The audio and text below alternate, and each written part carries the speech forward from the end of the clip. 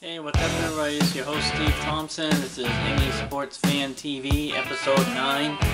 We got a lot to get to tonight. Let's first take a look at the playoff-bound Boston Celtics. Just thought I'd throw up a little encouragement for everybody. Scary moment here in the Red Sox game tonight. Pablo Sandoval got hit in the left foot. He had to leave the game. Here's a little weak grounder to short. For some reason, he didn't throw home. I'm not really sure why. If you take a look at the replay, they're going to slow it down a little bit for us. He had plenty of time to get him. This actually, played by Desmond, actually gave the Red Sox the lead in the 7th inning, which is kind of bizarre in itself because they got 3 runs in the 7th inning without getting a single hit. So figure that one out. Not really sure how that one happened.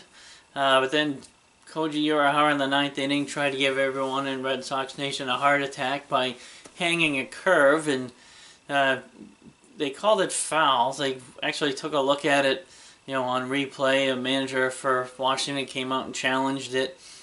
It took about 5 minutes, but whatever. They got the call right. I thought for a second the umpires were going to say it was a fair ball just to screw over the Red Sox, but they didn't.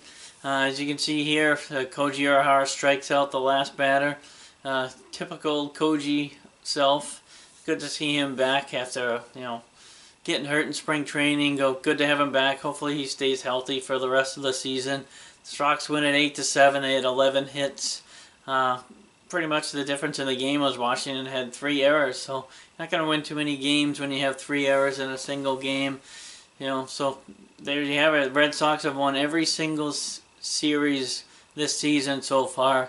Let's go to the Celtics. Last few seconds of the game is a great back and forth game against the Toronto Raptors tonight.